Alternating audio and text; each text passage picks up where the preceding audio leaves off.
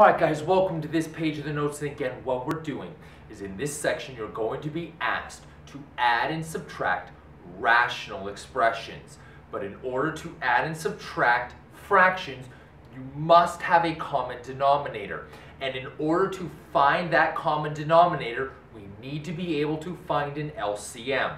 So we're working on practicing finding LCMs for both monomials and polynomials. So let's start with a couple more example problems here of finding the LCM of monomials and polynomials before on the next page of the notes we jump into actually doing the adding and subtracting of rational expressions. So here we go. And again, I apologize, I'm going to have to squeeze. I got the spacing way too tight on these, so hopefully you can see what I'm doing. I apologize if it is too small. What we've got here is 24r cubed st squared. So I need to factor that. All right, well 24 is 8 times 3, right? 8 times 3 gives me 24, but the 8 can be split into a 2 times a 4. And the 4 can be split into a 2 times a 2. So if you followed me there, what you have is 2 times 2 times 2 times 3, or 2 cubed times 3. So 24 r cubed st squared is equal to a 2 cubed times 3 times r cubed times s times t squared. Awesome. 15 s cubed t. Well, 15 is easy. 15 is 3 times 5, and both 3 and 5 are prime, so there's nothing else I can do to those. 3 times 5 times s cubed times t. Okay, great. 18 r squared s to the 5th. Okay, well 18 is 2 times 9. But 9 can be factored into 3 times 3. So if you followed me here, that means you have a 2 times 3 times 3, which is a 3 squared. So 18 is 2 times 3 squared times r squared times s to the 5th. All right, so my LCM is each factor the greatest number of times that it appears. I have a 2 cubed and a 2 to the 1st, so I keep the 2 cubed.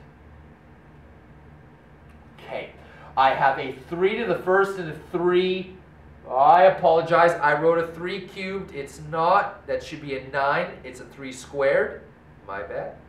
So I have a 3 to the 1st and a 3 squared. I keep the 3 squared. Okay. 5 only shows up once. All right, now keep the variables the greatest number of times it appears. R cubed, r squared, I keep the r cubed.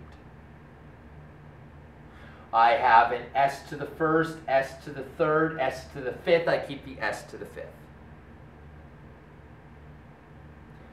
I have a t squared and a t, I keep the t squared. Okay. Multiply those guys together. 2 cubed is 8. 3 squared is 9. Multiply that by 5. Quick calculator thing, I wind up with 360. R cubed s to the 5th t squared. LCM. So we found the LCM of those 3 monomials. Let's keep going. Got a couple more for you here. Actually, we already did 18, so we'll just copy what we did for 18. A to the 5th, c, b squared. So I know that 18, a to the 5th, c, b squared is going to be a 2 times 3 squared times a to the 5th times c times b squared. Again, I apologize, my spacing was way too close here. Hopefully you can read that. Sorry, it's so small. 12. Well, 12, actually we've done 12 before, and it's not that tricky anyway. 12a squared b to the 4th. 12 is 3 times 4, but 4 is a 2 squared. So 3, I'm sorry, let me do the 2 first. 2 squared times 3 times a squared times b to the 4th. And then finally 27 ac cubed. Well, 27 is a 3 times 9. But 9 is a 3 times 3. So if you followed me there, that means you have 3 times 3 times 3, which is a 3 cubed. Times a times c cubed. All right, so my LCM comes each factor the greatest number of times I have it. 2 to the first, 2 squared, I keep the 2 squared. I have a 3 squared, a 3, and a 3 to the third. I keep the 3 to the third. Let's see, a to the 5th, a squared, a, keep the a to the 5th. C cubed, we keep the c cubed. And b squared, we keep the b to the 4th. Right, multiply those out, 2 squared, 3 cubed, quick calculator gives you 108.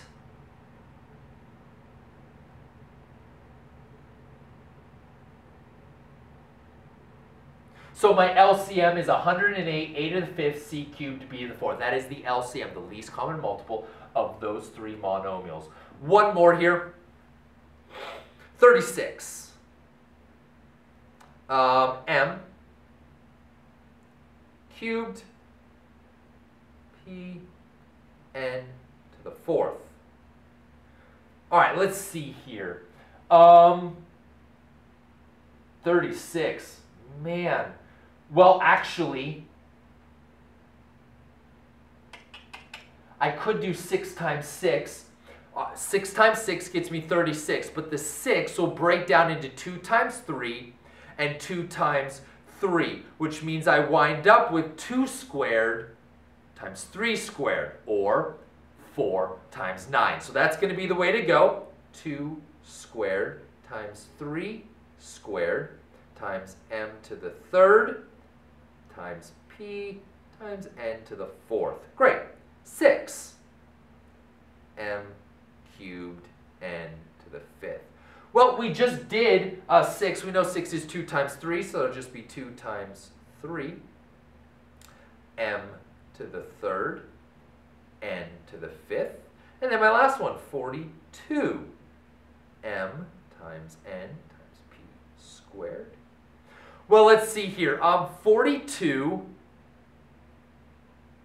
Well, 42 is 6 times 7, right? 6 times 7. But the 6 can be broken up into 2 times 3. So if you followed me there, that means I have 2 times 3 times 7. 2 would be prime, 3 would be prime, and 7 would be prime. So that's as far as I can go. So we have 2 times 3 times 7 times m times n times p squared. That means that my LCM is equal to, well, 2 squared, 2, and 2. I keep the 2 squared. Let's see, 3 squared, 3, and 3. I keep the 3 squared. And then I got 7. All right. Now, my variables. Well, m to the 3rd, m to the 3rd, m. We keep the m to the 3rd. Let's see, p squared, keep the p squared. And I got an n to the 4th, and you'll keep the n to the 5th. All right, multiply those guys out. 2 squared, 3 squared, and 7. Quick calculator, I get 1,512 m to the 3rd, n to the 5th, p squared as my LCM. All right, guys, head on over to the next page of the notes. We'll try a few more with factoring polynomials, and I'll meet you guys there.